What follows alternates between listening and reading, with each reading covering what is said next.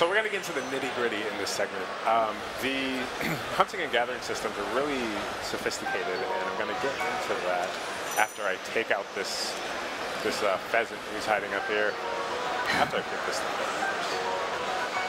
And because it's the first time I've picked this up, it's going to annoy me. But gotta be so quiet. Oh, yes. Nice job. Nice. Right, so I'm just going to go up and grab this. A perfectly prepared piece of meat. It is. Just as leg fell off. So bird meat drumstick. Let's not start there. Okay, so to start, I'm just gonna take a look at my surroundings. So I see here on the log I have a little hearty truffle. So this is something we're gonna cook a little bit later to give us some temporary hearts. But first, I am on the hunt. So let's find some animals. I love how you're just stealthing everywhere. I am. You gotta sneak up on them. Ooh. You do. Yeah, it's They are weird when very you alert. do that back There's at the a boar. office. Oh, I spooked it. so cool. That's right. Oh, nice. Oh, All right.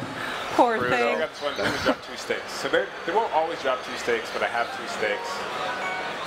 I can eat this raw meat. This raw meat's gonna restore 1 heart, but I can also prepare it to increase its efficacy. And I spy up here in the tree. Little something. Some more goodies. A little something, something. A hearty truffle. Right. A stemellastrum and a hearty truffle. So all of these foods have certain qualities to them that, like you said, you can draw out specific elements of them through the preparation, through the cooking process. So this sort of gathering as much as you can get all at once up front is really beneficial here. I'm trying to chase them down. So if you can get a headshot on these guys, you can actually get them down. Nice. Nice. Yeah, it's not too hard to find food all throughout the forest, and everywhere you go, there are different things that you can collect. Yes. So I actually just picked up a butterfly there. If I use that, I can prepare it, mix it with some monster parts, and we're actually going to go take out a monster right now. Right now, I'm kind of gathering all this, and then I'll sit down and cook it all. You gotta get your ingredients. But as you're traveling from place to place in game, you're going to have to obviously replenish your hearts. So in previous Zeldas, you were able to cut down the grass and get your hearts back. In this game, you can't do that. You have to cook. Or you don't have to cook, but you have to eat. You have to eat. But cooking usually increases how many hearts you're going to get back. But what you can do with the grass is sometimes when you cut down longer grass, you'll find little insects and whatnot hiding in it. Find a little something.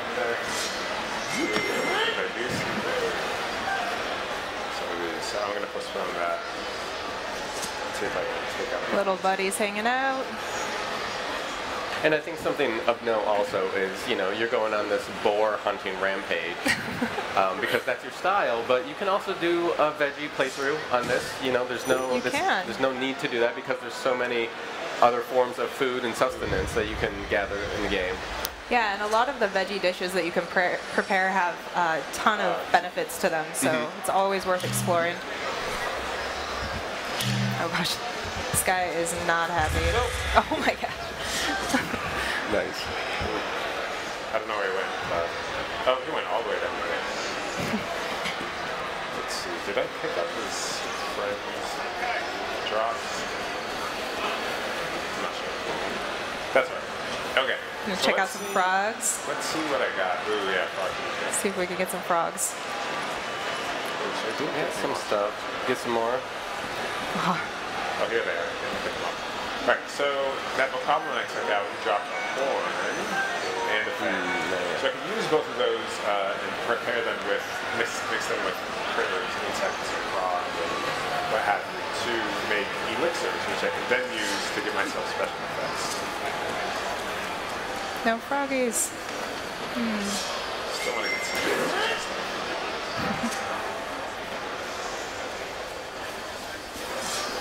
Exploring the high grass here. See if there are any insects. Aha! Oh, nice. Yes. So I got a cricket. So I can also combine that with, and you'll find different stuff, lizards in the grass. And also, you'll find different animals at different times of day. So sometimes, if you go to the nighttime, you'll find fireflies, which have special effects that you wouldn't find otherwise, and all of that sort of thing.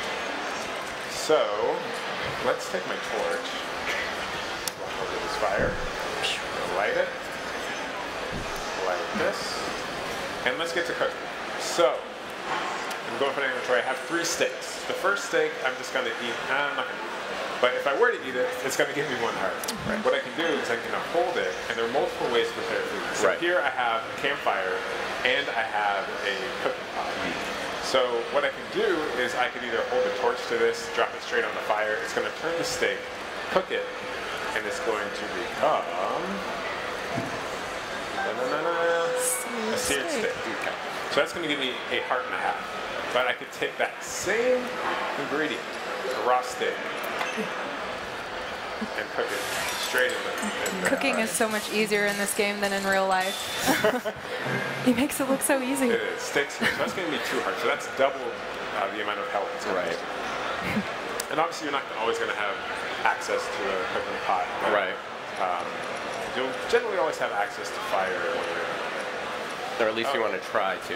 right. Yeah. So I can actually hold up to 5 items, and the different recipes in this game are crazy.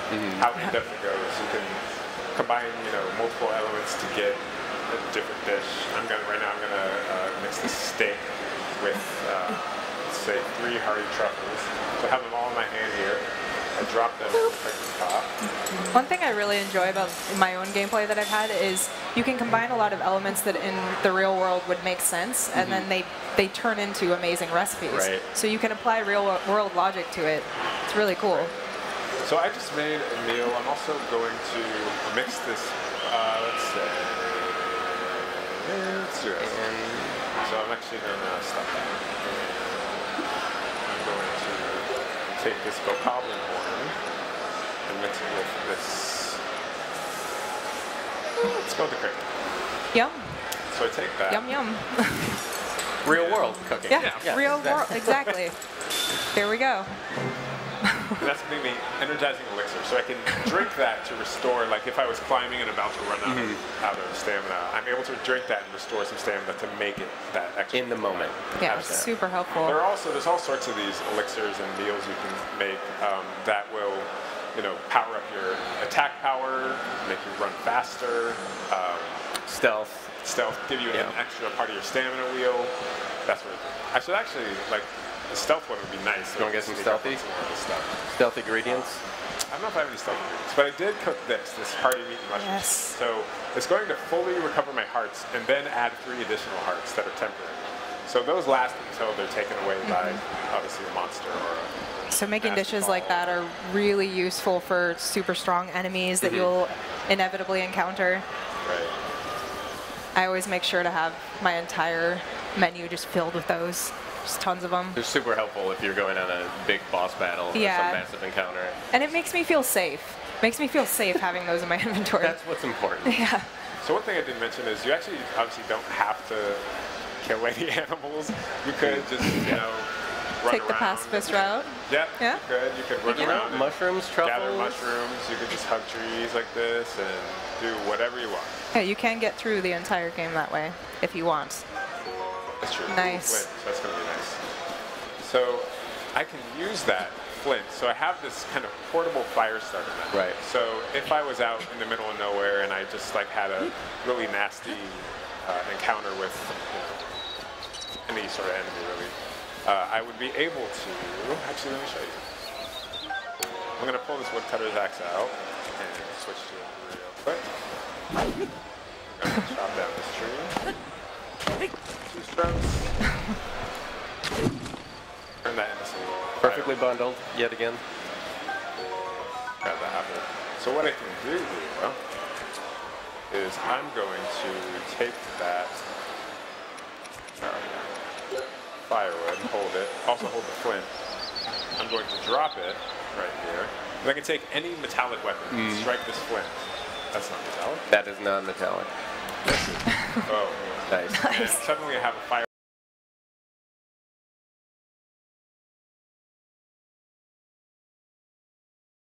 I can cook on.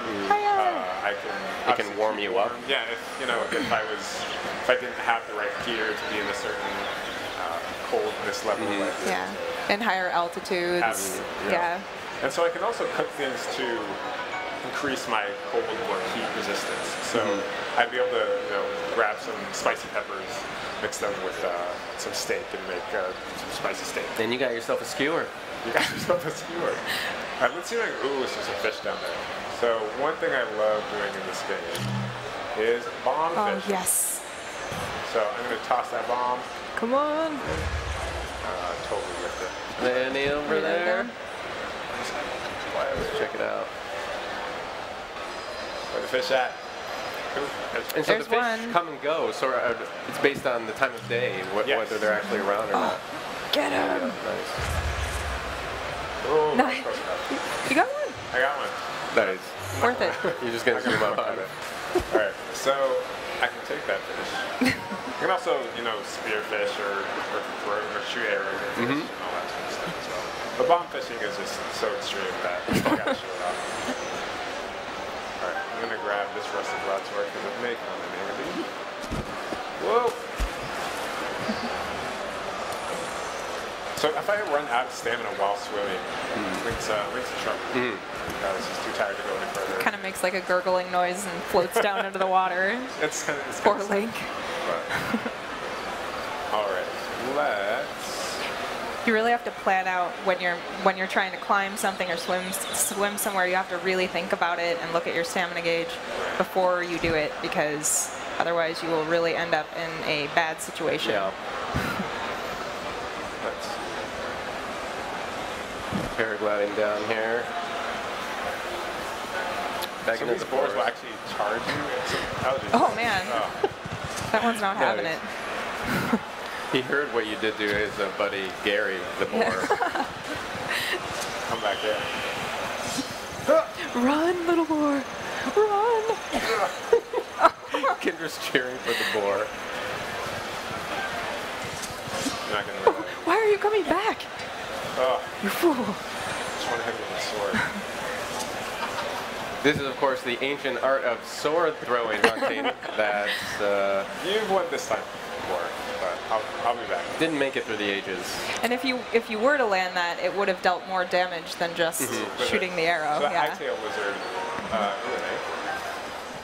the hightail lizard, if I were to use that to prepare an elixir, that's going to give me an increased Speed boost. for swimming, running, climbing, all of that, which is really good. So you can do hightail lizard and then like mushrooms. Do you know what that gives you? Have you done that? I don't know. I don't think I've done that yet. Well, so Oh, honey. lizards, And just like in real life, they are extremely persistent.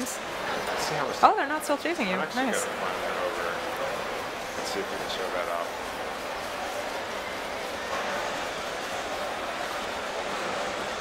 I just love love the this. ambient sounds. And look at this huge tree. I love just Oh, kind of nice. the world they built. It's absolutely cool. And he's fallen down and hollowed out. There's so many kind of unique little segments like this throughout the game. The level of detail and care that's been given to this to make it feel alive and unique is absolutely Yeah. Yeah, I mean, you were talking about sort of the depth of the cooking mechanics, and I remember when we had a video conference with the dev team, and they were like, "Hey, so here's the list of all the foods that you can make with all the items," and it was just this massive document. They were like, "Do you want that translated?" And we were like, "Oh, no, I fear that document. I don't know if we do." Okay, so I forgot what I was going to do here. This game definitely makes me hungry every time I play. I was going to make something gross. We were gonna make something bad, Oh, yeah. do Okay, it. so let's see. I'm So gonna you make made this- all these wonderful That's- things, that's some gross. that just replace hearts, replenish hearts, and some that give you certain abilities and new properties, but But this time, I'm going to take, what is that, a birdwing, a mushroom, a bokoblin thing, and a butterfly. just a bunch of stuff. Creative, Toss it in yes. there. Let's see. And this is kind of a trial and error, you know. You have to be smart. Oh. Wait, that worked? Hey, I haven't look at seen Hey. this one. Okay, Spicy elixir. Ooh, I'm all That's about that. awesome. Okay. Sweet. So that wasn't gross enough. Everything you have is tasty. That's the problem. That is the problem. You need to go find some. There's got to be something Gross things. I have. I don't know though. I may have just picked up delicious stuff. But let's try this. And an acorn. I mean, acorns aren't the tastiest. Let's try a butterfly and fish. Fish, butterfly. Oh, fish. there we go. Okay, yeah. Oh, I love the sounds. dubious food. Yeah. So We can't even look at it. Just don't. It's that gross. Okay. So that's your failure That cooking. was my failure. And that's the thing. You kind of have to experiment, find what you need and what you want at the time. And you can still eat it, and it still kind of totally, helps you a little bit. Yeah, it's what, 1 heart, I think, replenished? Yeah. All right. And what's cool is, like, you can spend all this time hunting and cooking and kind of finding out all the food, but you can also just, as you're moving from place to place, kind of find the things that are on the way. You know, you don't have to necessarily go out of your way to always be hunting and gathering. It's just going to happen organically. Yeah, as you explore, you just run into all kinds of things you can collect. Like that. 7. Oh, Oh, check it out. man. Oh my goodness. This new cabin. Those were my Hylian shrooms. Yeah. Oh, geez. So Oh my gosh. See, It detached its arm to attack you. What's funny is I'm not really prepared for this fight. I don't know if I'm going to take this guy down. I like that you're prioritizing the mushrooms too as you're running around. You're like, I gotta collect these. This is important. Okay, so I wish I would have made myself like a speed boost so I could more easily get up to that. Yeah, spicy elixir ain't gonna do much for us here. The temporary hearts though. We got 1 skewer. Yeah. That's what we got. So Oh boy. this is Step Talus, one of the major enemies on the plateau here. So we got a weak spot at all. Good spot. Obviously his weak spot. Nice. Get him! One thing I love about this game too is that you'll be walking around and it'll be all peaceful. You're just like, and then all of a sudden, this monster just emerges from the earth and starts back, like throwing its arm at you. It'll happen all over the place. So I actually just got wrecked in 1 shot by this guy. No! So I had hit his weak spot enough where it Start spewing. he